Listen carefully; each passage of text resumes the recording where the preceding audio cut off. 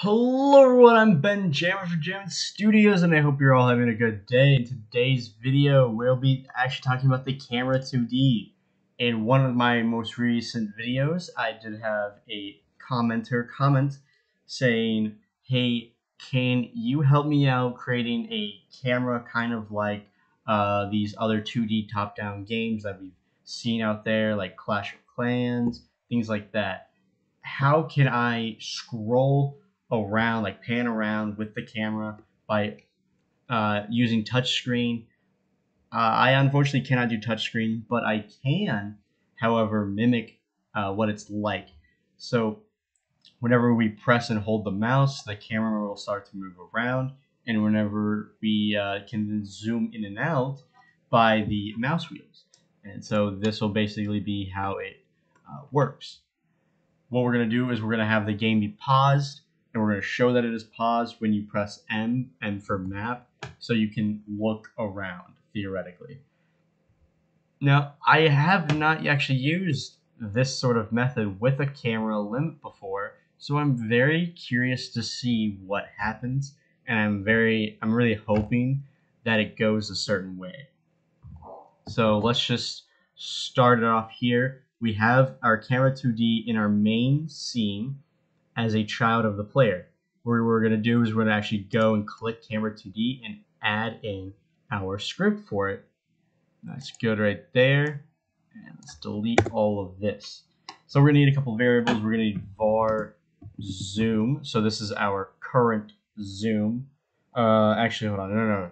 I do not need this variable anymore, as we are a Camera.gd and zoom is already a variable in Camera.gd. So we're going to create var target zoom. So this is what we're going to be multiplying. This thing is going to go up and down based on if we're zooming in or out. And it's going to be a float.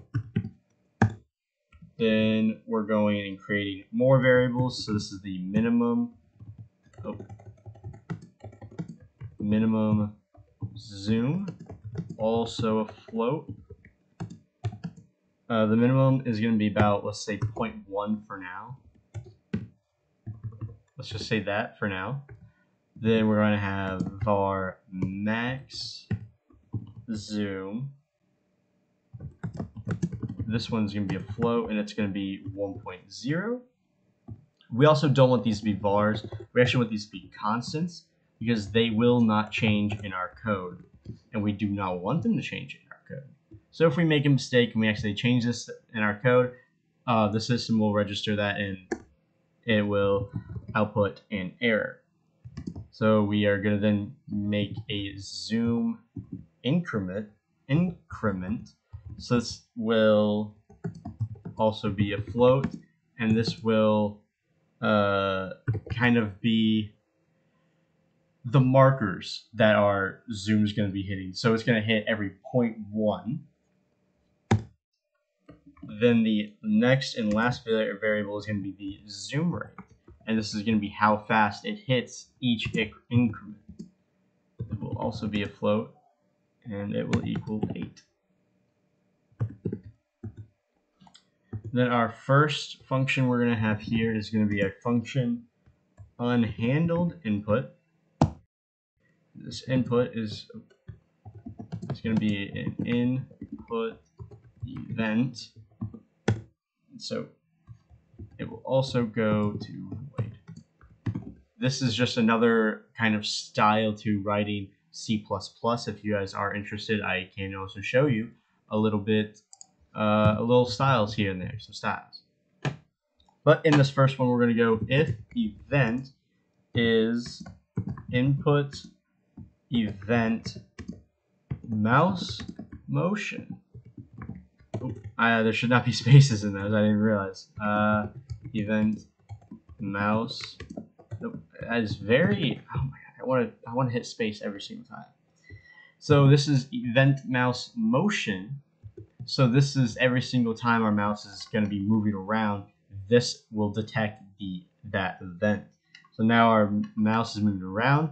We actually want it to be able to click and drag. So now we have the drag. We just need the click. So then we're going to need to do if event dot button mask equals button mask middle. So now we are holding the middle mouse button and we are dragging it like this. We want to set the position minus equal the event dot relative times the zoom. So we're going to take the camera position and we are going to subtract it to the relative position of the event multiplied by the zoom. So if it's further out, we're going to make much smaller. No, it'd be much bigger kind of motions. And if it's bigger, then we're going to have smaller kind of motions.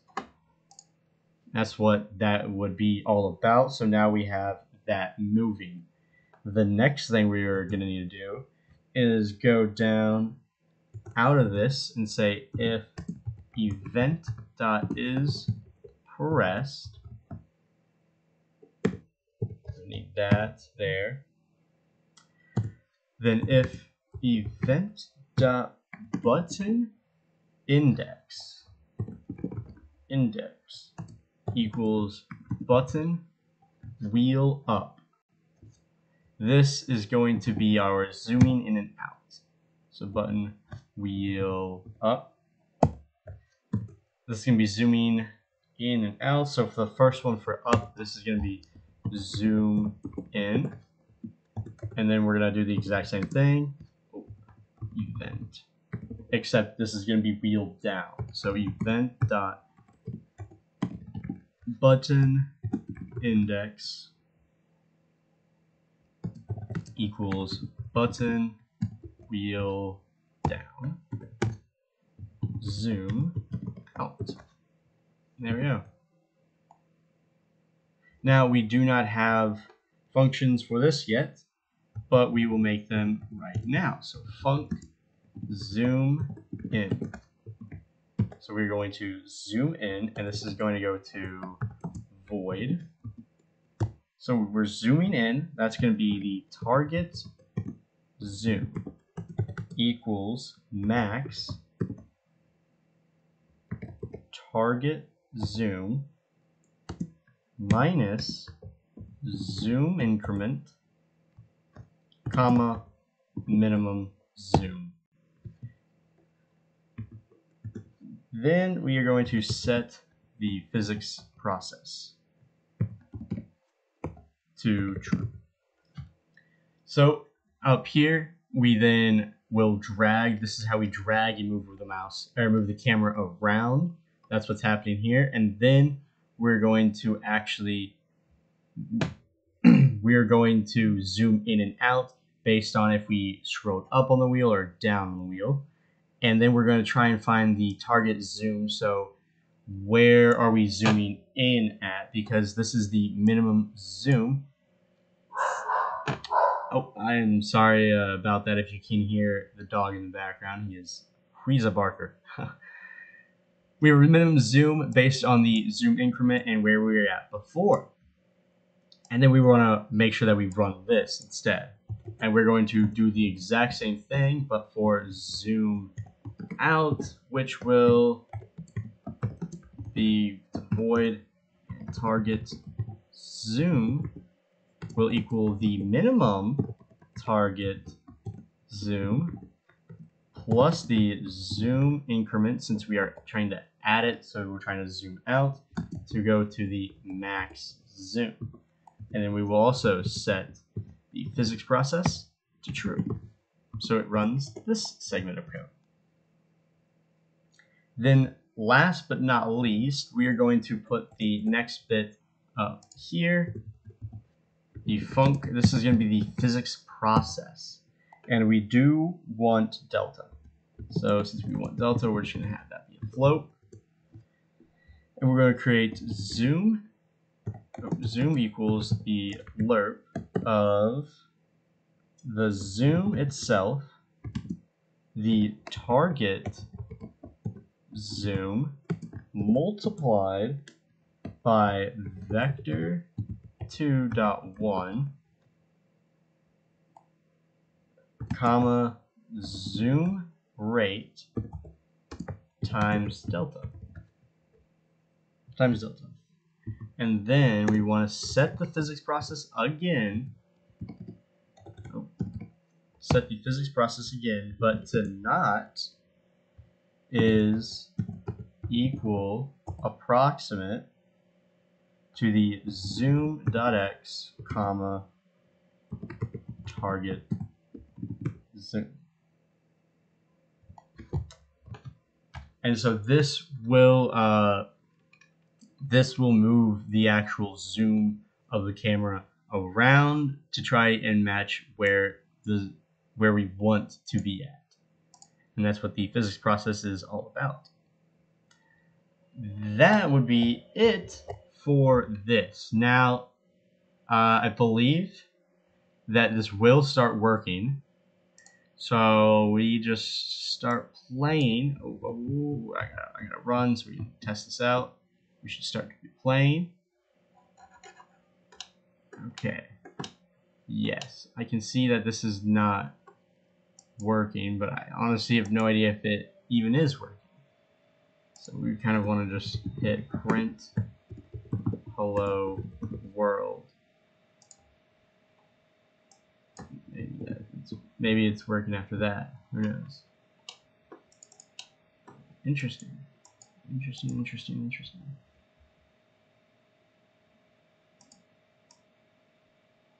Should be working. Unhandled input event. Maybe it's just an input event. Maybe we just do that.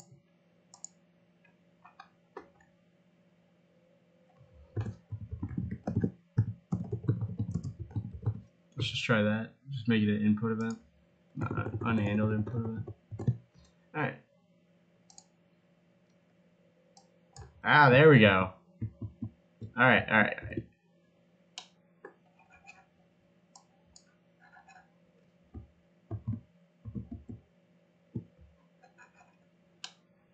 Oh, there we go. Okay, so we can pan around a little bit. So we can do that, but then it's just gonna start following us. But for some reason we cannot scroll it. So we know that the middle mouse actually works, but this does not. I think that we need to actually push this out, or push it down, I should say, one, so that it's out of the event mouse motion, because we don't need the mouse to actually be moving, we just need it to go up and down. So let's quickly, oh, hello. Okay. So we actually, if event is input event mouse button and event is pressed, there we go. Now it should work. Jump, there we go. Jump out of the way.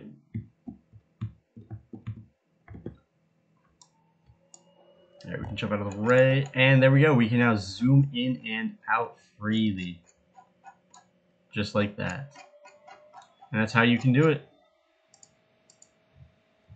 So this is the entire block of code that you're going to need to zoom the camera in and out, and also drag the camera around. I will also update this later to be more of like a pause kind of thing. So when you hit M, it will show that the screen is paused and everything will freeze, and you can move the camera freely around. You can zoom in and out, but once you press M again, the camera will then go right back to the player, centered with the same zoom that it started out as, with the player in the center.